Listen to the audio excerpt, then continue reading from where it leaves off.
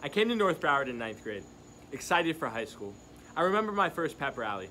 I was talking to a friend of mine who had been in North Broward for a while, and when I told him how excited I was for my first high school pep rally, he responded with, "Oh, you're gonna be disappointed. North Broward isn't really like that. Nobody cares about this stuff." Nobody cares about this stuff. I was taken aback and ultimately disappointed. I hate to say it, but he wasn't completely wrong. Many students showed a lack of engagement and care for the wonderful event they were witnessing. How can we have such little desire to get involved and do something great? And how can a high school lack such coveted school spirit? 2 years as a legislator and a year as class president later, I know a policy change can't fix this. Trust me, we've tried. Spirit Week, Sadie Hawkins dances, iguana tours. All of these things were great, yes, but they didn't create long-term change, just success in the short term. Now, that's not to say we haven't gotten better. Since 2017, I've seen a tremendous improvement on involvement and spirit, and I can tell you firsthand, it's only going to get better. But we're still going to be far away from our goals without the right mindset. Imagine a world where events you've been looking forward to for years are canceled and you skipped out on other ones because you thought there was opportunity for more. Well, that's the reality for this year's seniors. Seize opportunity. Make the most of your time here. Class of 2024, welcome. You're in for a ride. Class of 2023, you have 3 years left. Cherish your sophomore year while you can. Class of 2022, make sure you prepare for the most important year of your life, but have fun. You'll remember that just as much. My beloved class of 2021, it's our last year as kids. Let's make it count. In a way, it's a self-fulfilling prophecy. People don't care because other people don't care. Well, something's got to change. We need a culture shift in North Broward, a movement, a campaign for us, not student government or the administration. I've been a legislator, I've been a class officer, and most importantly, I'm a student. I know what we want, and I know what it takes to get there. And it won't just take one person. All of us have to be in this together. Under my leadership, we will see a culture shift for us and nobody else, but only if you're with me. Hi, my name is Lena Kalonjian, and I hope to be your next Executive Vice President. My junior year will be my 14th year at MBPS. I'm a member of the varsity basketball team and varsity track and field team, and I'm a proud member of the MBPS Chamber Orchestra Underwater Robotics team, and I'm an active member of 4 clubs. Freshman year, I was my advisories legislator, and last year was appointed to be Communications Commissioner. There are so many roles that fall under the Executive Vice President position, including overseeing all the clubs and organizations, reviewing club charters, maintaining the club website, planning the homecoming parade, and most importantly, being a leader within student government. One of the responsibilities of the Vice President is to take charge of legislature meetings. However, I believe the system we currently have in place has not been effective. This year, a group of students started the Legislature Reform Committee. As part of this committee, I can testify that we are working diligently to revamp and reform legislature to last for years to come. I'm the only vice presidential candidate who was selected to be a member of this committee, and I hope that you consider which candidate is evidently the most dedicated to improving student life at MB. This year, I made a promise to increase communication between student government and the student body. One of the ideas I brought to SG was to create a student life podcast to give students a platform to promote their own events. NB On Air is just one example of how I commit to any project I know will benefit the student body. As co-president of 2 clubs, I know exactly what type of action and collaboration our clubs want to see from the student government.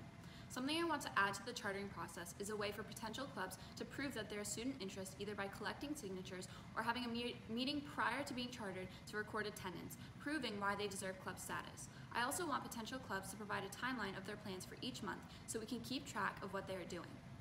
I promise you that when you elect me, I will be willing to compromise, collaborate, and take initiative to advocate for you. I will never ever push for something if it isn't what the students want.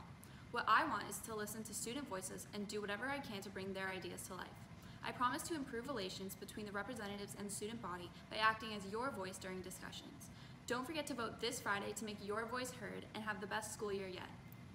Hi, my name is Robbie, and I'm aspiring to be your next Executive Vice President. Whether it be blasting music at the GWC in the morning, or running around campus trying to get my next visionary idea approved, or working in the dean's office or the school store, passion and positivity drive everything that I do. I live my life with the hopes that every person I encounter has a positive memory connected with the experience that I brought them. My hope is that I will leave this message on our student body. As the only senior candidate, I can confidently say I have been in your shoes, and I will do whatever it takes to make sure that something that you want gets approved to make this school year the best time of your life. I've been nicknamed the cruise director of our school, and I'm always searching for ways to increase community involvement and innovate ways and programs so that everyone finds their spark of joy on our campus. The role of the executive vice president has traditionally been to oversee clubs and student organizations along with all the responsibilities associated with that. I'm not going to stand here and waste your time telling you what the executive vice president should and should not do because I'm so much more than that. I want you to know that I'm a go-getter who's resilient and will not stop until my goal is retrieved.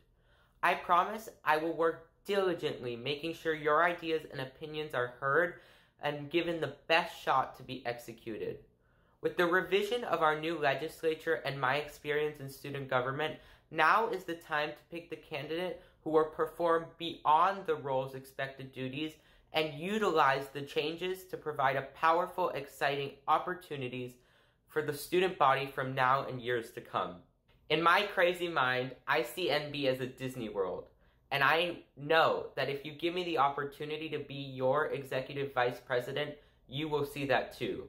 I miss you and hope to see you soon. Let's make NB a lifestyle and vote for Robbie for executive vice president on April 24th.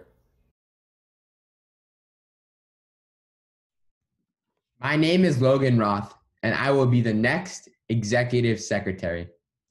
For the past 2 years, I've had the privilege to be a part of student government where I served as the sophomore class president and the freshman class secretary treasurer. I was able to authentically observe how important strong leadership is for our school and how everyone works as a team. I have been involved in numerous events and fundraisers for North Broward, such as War of the Wings, campus cleanups, Mr. NB, Lakeside holiday parties, homecoming weeks, February Spirit Weeks, the Sadie Hawkins dance, and much more. As executive secretary, it is essential to note the importance and balance that this position brings to student government every day. Holding a secretary position during my freshman year of student government, I have now mastered what it takes for achievement.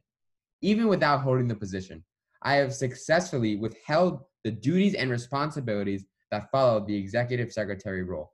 For example, I have taken executive secretary notes multiple times, documented overall attendance at legislator meetings, and much more. I want NB to make a positive impact on our community. I chose to run for executive secretary as I want to dive into a more active role in our student government and I enhance what I've already built upon in order to facilitate our impact on the NB community and the community at large. I am enthusiastic, organized, devoted, and passionate in all that I do. I cannot wait to get started in my new role as executive secretary. Thanks, everyone.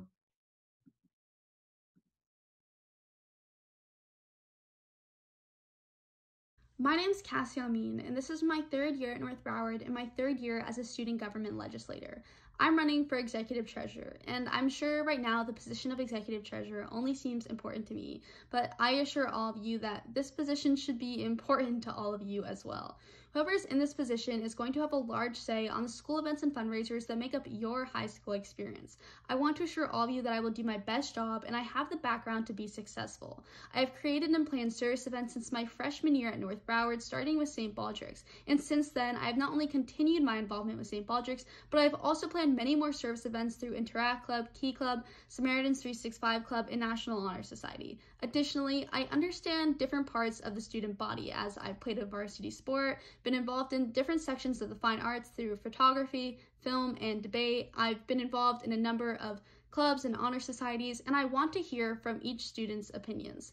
I hope that as executive treasurer, I can improve your high school experiences and want all of you to feel comfortable coming up to me and talking to me about what student government can be doing better. I want the best for you and our school.